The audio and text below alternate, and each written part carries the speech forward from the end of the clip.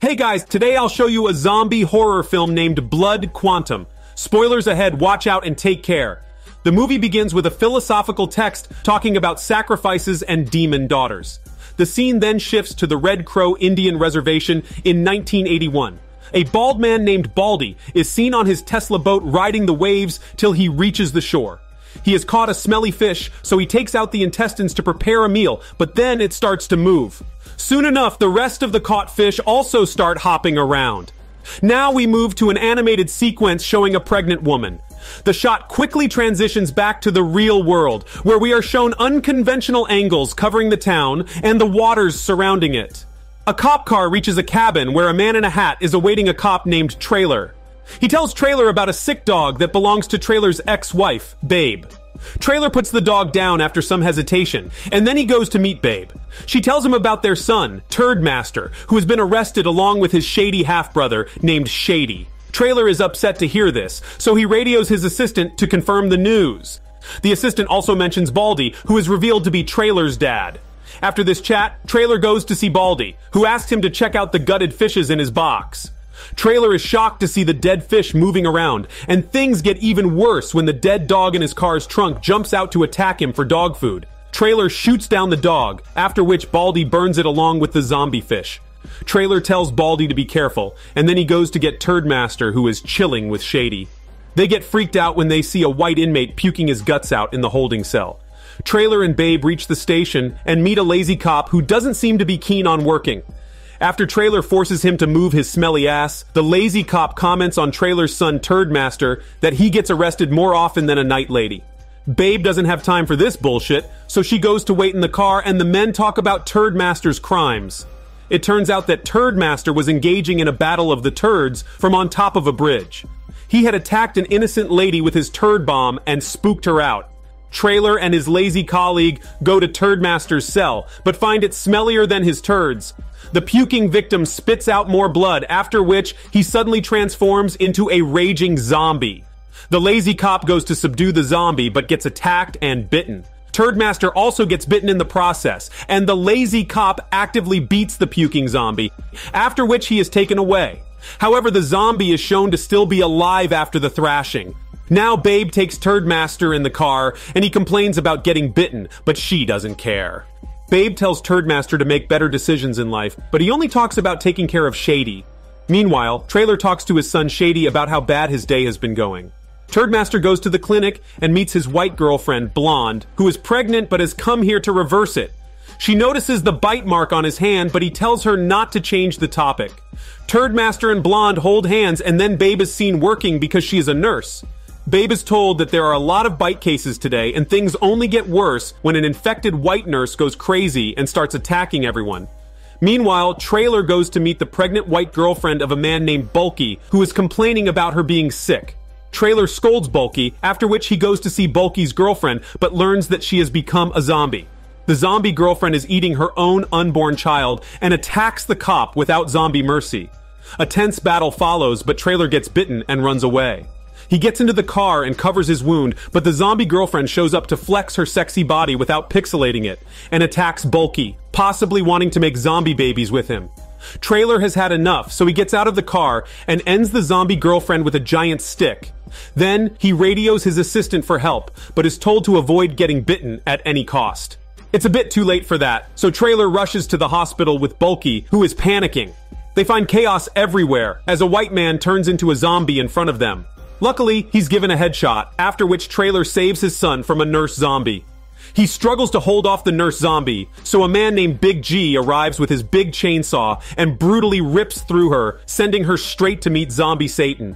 Nothing seems to be making any sense, but then Baldy also arrives and burns down the zombies with Big G. He chants a holy prayer, and then we move 6 months into the future.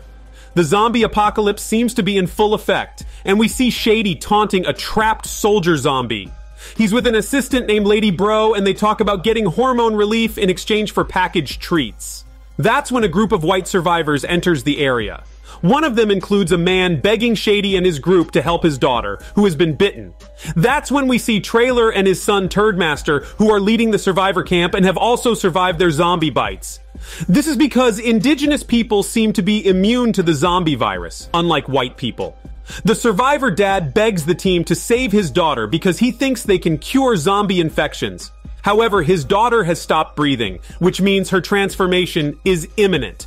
Trailer tells everyone to go inside, and we also see Blonde, who has chosen to carry on with her pregnancy.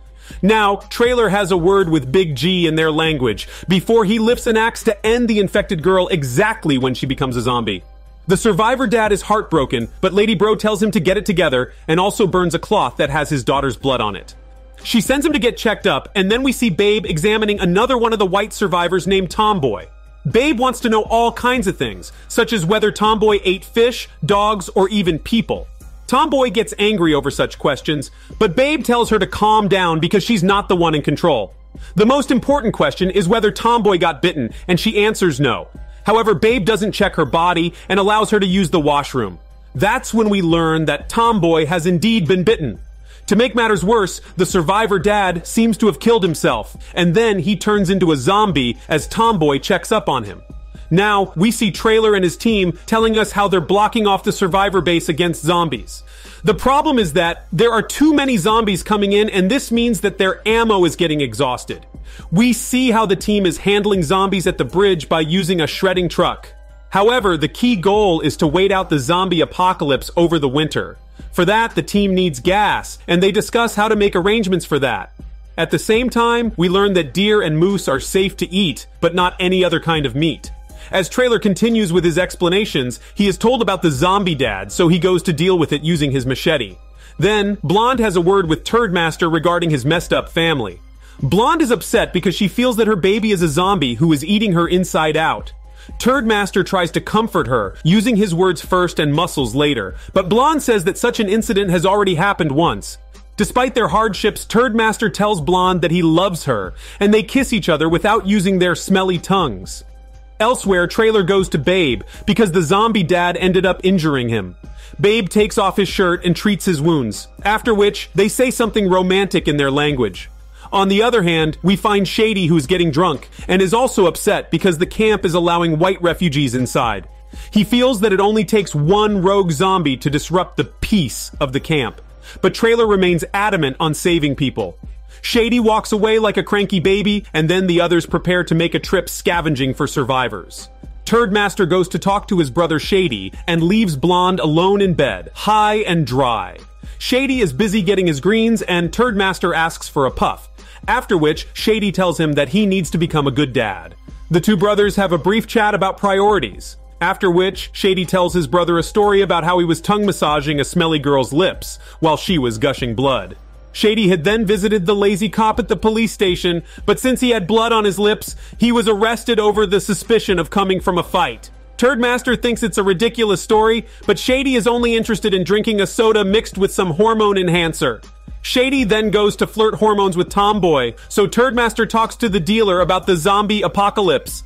He's told that the zombies are like a curse, and it's not necessary for the indigenous people to be completely immune against them, because they are still dealing with the effects of the apocalypse.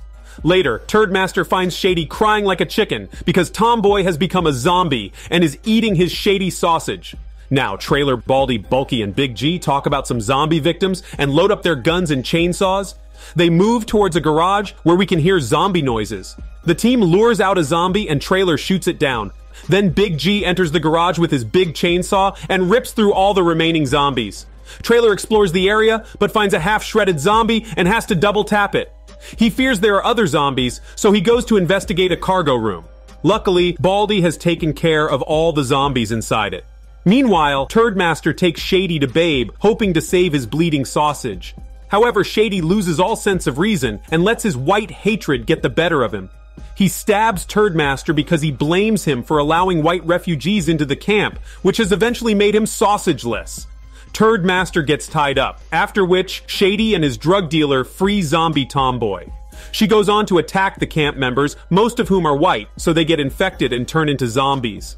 Blonde and Babe have a brief chat, but they quickly realize what's going on when Turdmaster rushes inside and reveals Shady's madness. A white survivor loses his mind and tries to escape, but gets eaten by zombies outside. Also, Blonde seems to be near her due date, as can be seen by the blood on her hands. Trailer and his team return to the camp and find it overrun by zombies.